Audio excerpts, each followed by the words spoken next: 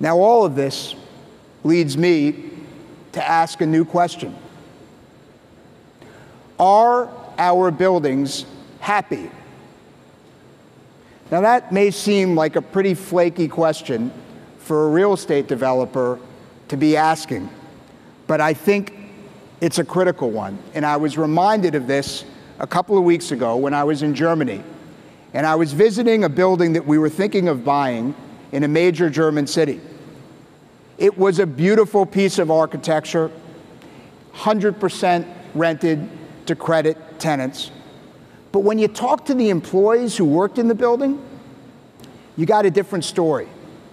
They didn't like it. There were no amenities, nowhere to shop, nowhere to eat, no gym, and no collaborative space. In short, this was an unhappy building.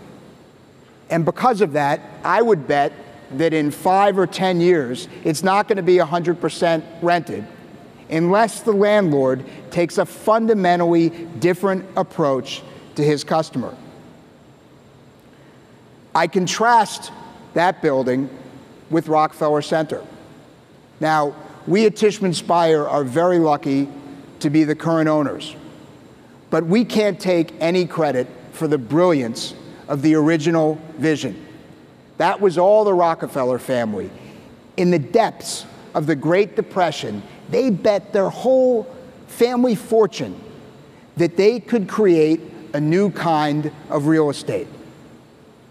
And why is it that 80 years later, Rockefeller Center is still the case study and the point of comparison for mixed-use development all over the world?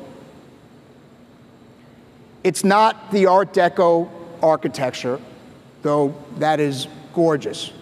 And it's not the artwork that's embedded in the Indiana limestone. It's not Atlas, and it's not Prometheus. It's community. It's the public meeting the private.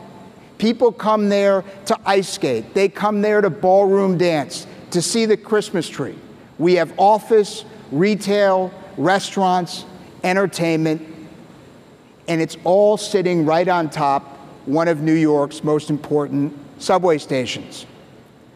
Rockefeller Center is a happy building.